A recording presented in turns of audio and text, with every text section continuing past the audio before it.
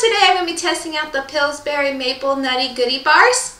For this recipe you'll be needing cooking spray, 2 cups of semi-sweet chocolate, 2 cups of milk chocolate, 2 cups of butter, a cup of peanut butter, 2.5 cups of cocktail peanuts, 1/2 cup of evaporated milk, vanilla pudding and pie filling mix, a 30-ounce box, 7.5 cups of powdered sugar, 2 teaspoons of maple flavoring. Besides the use of measuring cups, the other utensils you'll be needing is a 15 by 10 baking sheet, foil, 2 pots, but for the purpose of my video I'll be using 1 electric pot twice, a spoon, and spatula. The first thing we'll be doing is taking our foil wrap and lining our cookie sheet.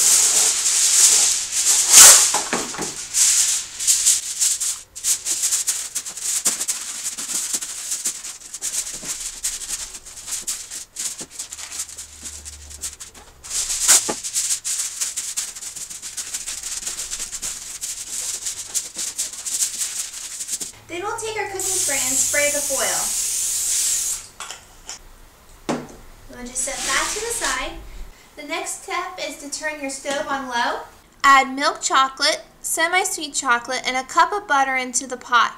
Let it melt and stir occasionally.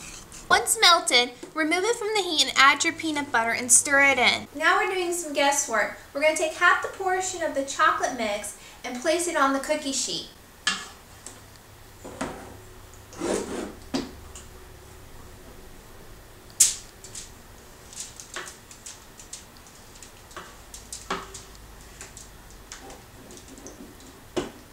And you just want to smear it all over.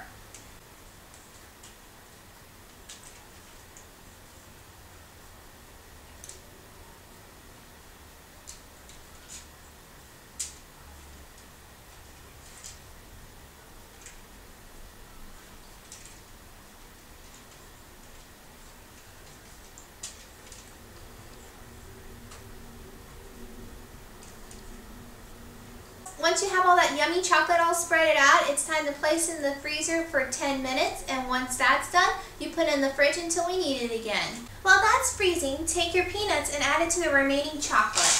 Whoops! And then stir that in. And then you're going to set that peanut butter chocolate mix to the side until we need it again. Now we're ready to make our second layer for the bar. We're going to set our heat to low, take the butter, and then the evaporated milk, and stir those 2 ingredients together. Once the butter and evaporated milk are mixed, you can add your pudding mixture. You want to mix it until it becomes slightly thick. Don't let it boil. Once it's thick enough, you're going to take it off the heat. Next, you're going to add the 2 teaspoons of maple syrup, and then stir that in. Now it's time to add in your powdered sugar gradually. Once it's all mixed up and it looks like dough, it's time to let it cool for 10 minutes. Now it's time to take that doughy mixture and spread it around on the chocolate that was cooling on the cookie sheet in the fridge.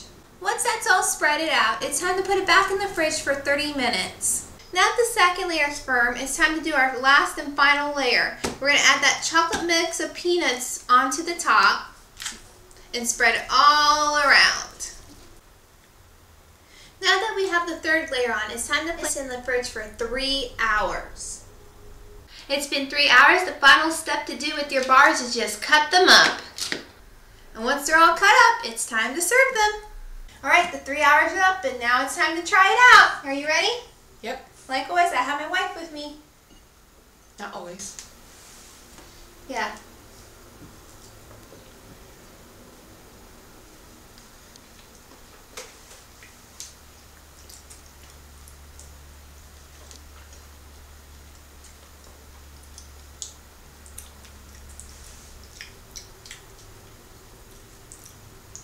Interesting flavor.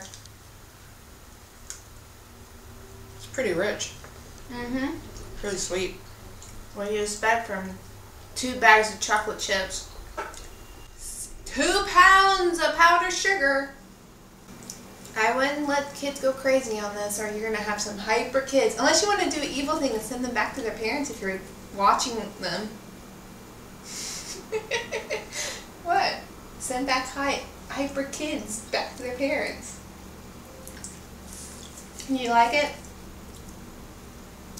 I mean, we'll we'll eat it, but You don't think we should make this one again? no. No. It's too sweet. It's too sweet. Don't taste it. Do you still taste the peanut butter? Yeah, I think the peanut butter got lost in there. Most of the strongest flavor I've tasted in it, I guess we're just going to call it the nougat in the center. Yeah. I mostly taste the nougat. So, how many stars would you give it out of 5? 2. 2? Yeah, 2. Sorry, Pillsbury, you lost. That's our review on these bars.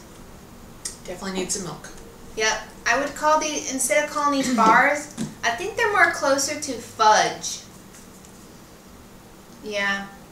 Well, thanks for watching. Have a good day.